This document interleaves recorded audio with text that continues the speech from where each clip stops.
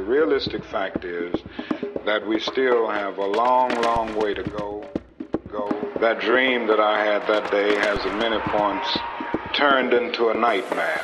And this is what we are faced with. And this is a reality. Now, when we come to Washington, in this campaign, we are coming to get our check. In 1960 in Houston, Texas, many African Americans faced the jarring realities of Jim Crow laws, which restricted African Americans' access to jobs, quality education, and public spaces. Like many American universities during this time, Texas Southern University was also affected by the turmoil of segregation, racial inequality, and economic injustice.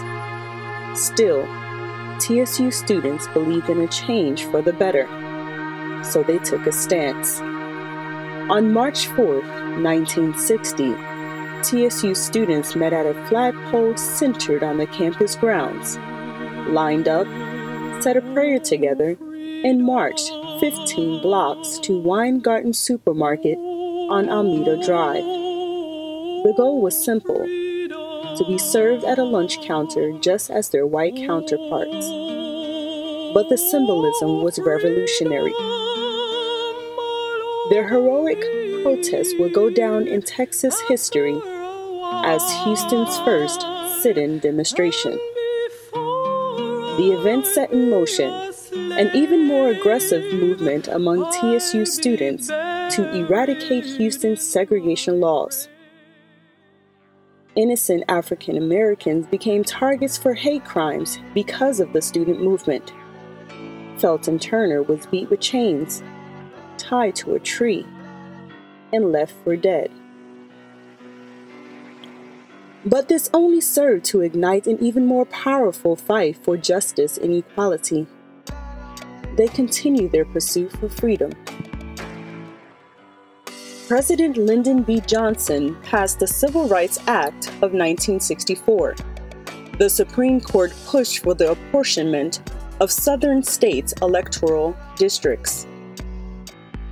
An American lawyer and Texas Southern University alumna, Barbara Jordan became the first African American elected to the Texas Senate after Reconstruction, and the first Southern African American woman elected to the United States House of Representatives.